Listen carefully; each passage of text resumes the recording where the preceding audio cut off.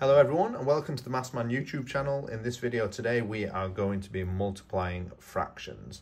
More specifically, we are going to be multiplying whole numbers by fractions, and we're going to be working through 3 different examples.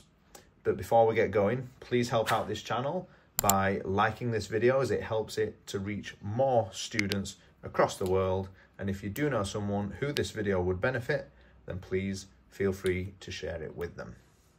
But without further ado, let's get going. So we're going to be doing 9 multiplied by 1/3. Now, the magic trick of multiplying fractions is when you have a whole number, we're going to convert it into an improper fraction. So 9 as an improper fraction is going to be 9/1. So it's 9 whole ones. And then all we do is we multiply it by 1/3,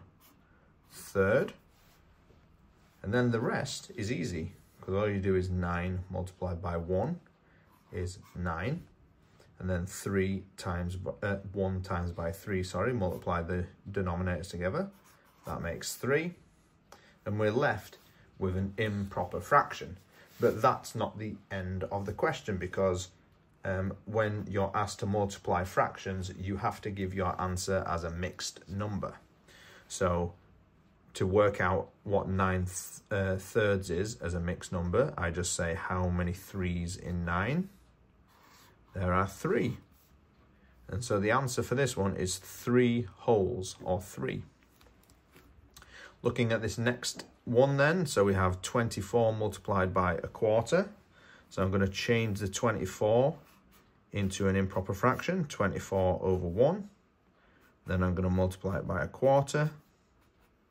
So 24 times 1 is 24. 1 times 4 is 4. So I've got my improper fraction final answer, but now I need to work it out as a mixed number. How many 4's are in 24? There are 6 whole ones. And that's the final answer. Now this one's a little bit trickier because it should have a whole number answer, and it should also have a remainder. So I'll show you what to do with that. So we've got 17 multiplied by 1/5. So I'm going to change the 17 into an improper fraction. 17/1.